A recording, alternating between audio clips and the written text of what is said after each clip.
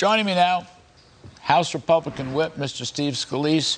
Mr. Steve Scalise, you're terrific to come on. You've been so good to us. Let me start. I want to get to the oil problem and all that in a second. But on this reconciliation bill, how do you see it? What are you hearing? And am I wrong in assuming that whatever bad the Senate might come up with, the House will make it triply bad? Your Democratic left-wing progressives in the House will make it triply bad. What do you think about it? Well, Larry, it's good to be back with you. And it seems like Groundhog Day because we've been talking about this bad bill that changes names and changes price tags. But the damage it would do to our economy is still devastating. And until the clock strikes midnight on September 30th, nobody can sleep safely because I don't trust that the House is going to somehow hold any kind of line. Their greed surely is going to want to jack up the price tag.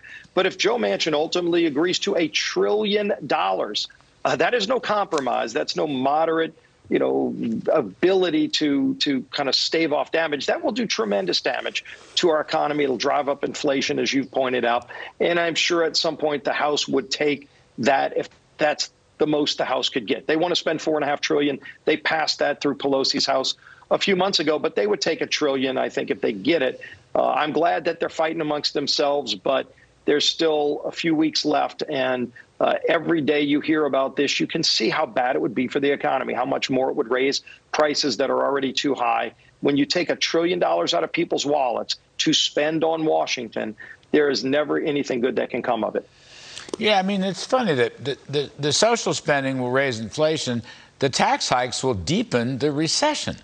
I mean, I guess, nobody in the White House passed Econ 101, not the president, not his favorite intern, not his press secretary. But I'm disappointed. I mean, I'm hoping Joe Manchin at the end does not break my heart because he was so helpful for Save America, Kill the Bill, the big bill. But you're right. I mean, how could anybody in their right mind want $1 trillion tax hike, which probably will be double or triple from the House? But seriously, it's like, huh? Really? We're in a recession or we're in the front end of a recession, whatever. The economy is slowing, slumping.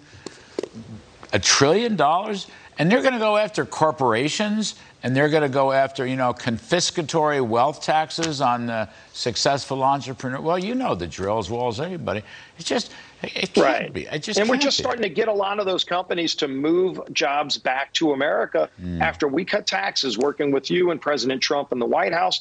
When we cut taxes, we actually saw companies move jobs back to America by the millions, by the way. We saw income levels all do better, lower income levels especially. We started rebuilding our middle class when we cut taxes. But if you still don't believe that, and believe me, Democrats are trying to rewrite history on that every day, go look at states. Where are the high states, the high tax states? How are they doing? And how are the low tax states doing? New York, California, liberal utopia run by Democrats, Illinois, every single local government, all the way up to the governor, Democrat, with high taxes, crazy regulations, crime out of control. People are leaving those states in droves to go to the low tax states, Florida, Texas, North Carolina. Just look at where people are moving away from and moving to. High taxes destroy jobs, economies, and especially the lower and middle income families. Yeah, Steve Moore and I used to refer to it, these socialist states, as the workers' paradise states. Unfortunately, job losses are so large. You can't find workers. This is no workers' paradise. All right, so this thing is still in abeyance. We will see. We will see. We'll get more reports up. Steve Scalise, let's talk about West Virginia versus EPA, which is a great victory. First of all, for federalism. Second of all, you can stop all this regulatory overreach.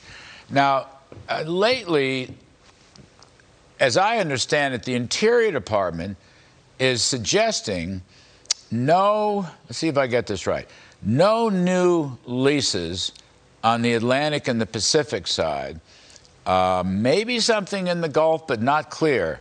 maybe something in Alaska, but not clear. They could wind up with no new leases, not even getting to the permit stage, which is the key. But down your way, you may not get anything. This is after Biden is always talking about leases and so forth and so on. What do you make of that? And can that be appealed? It's being fought on a number of different fronts, but Larry, make no mistake, the vagueness, the opaqueness, and then the open hostility against American energy by all of Biden's agencies, EPA, SEC through the ESG policies, the Department of Interior, Department of Energy, all of them have anti-American energy policies, shutting down permitting, even if you have leases, and they love talking about the thousands of leases.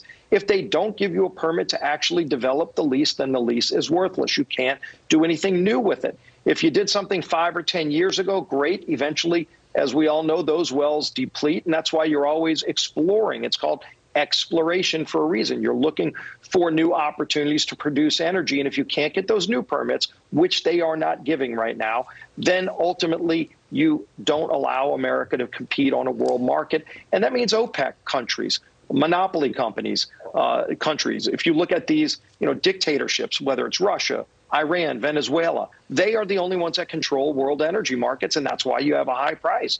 If you open up American energy, those countries become less relevant because then we have a free market running energy. We're the only free market. America is the only free market country that has real vast energy reserves, and Biden has shut them off. That's why we're paying more at the pump. Everybody knows it. It's not Putin's tax. It's not Putin's high gas price. Putin's irrelevant on energy markets if America's open for business. Biden, day one, shut America down for business on the energy markets. Keystone, permits, energy, all these agencies going after American energy. It's costing families. It's costing them dearly. They might not even be traveling for this summer because they can't afford the gas prices. Mr. Scalise, last one. I've got 30, 40 seconds. Isn't the Gulf of Mexico, isn't that the cheapest break even of oil?